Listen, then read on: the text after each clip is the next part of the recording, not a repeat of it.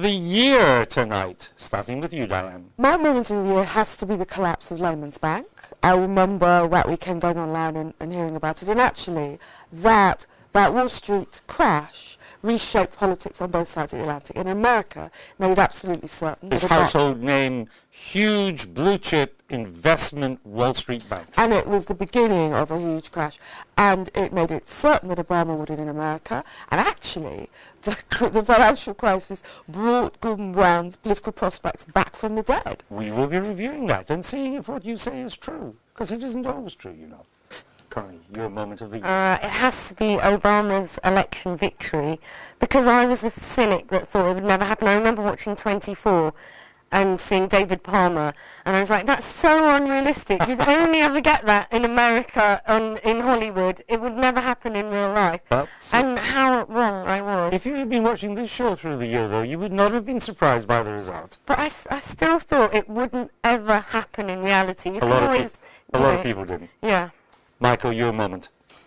Oh, I've chosen the collapse of different banks, British banks. Cheery bunch. HBOS and RBS and so on.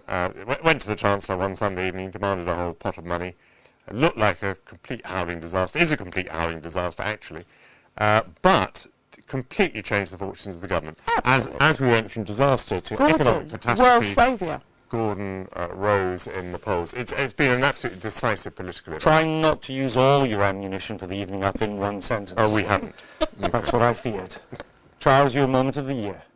Well, a cumulative moment captured image-wise just in the last few days. I can't think, with the exception of Richard Nixon, a presidency ending in quite such a complete collapse on all fronts. Foreign policy, economic policy, political contempt in his own land. Shoes being thrown at him? And then shoes being thrown at him. I've made you remove yours tonight. You know, I remember at the beginning of the night is young, the night is young. I remember at the beginning of the Iraq War, prior to the invasion. Now, we all have to make political calculations.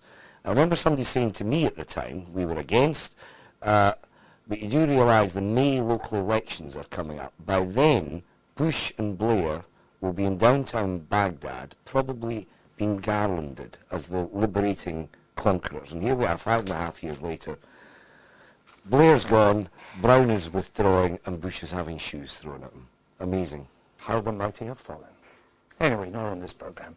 That were the moments of the year, but throughout tonight's show, we'll be having our Christmas quiz. More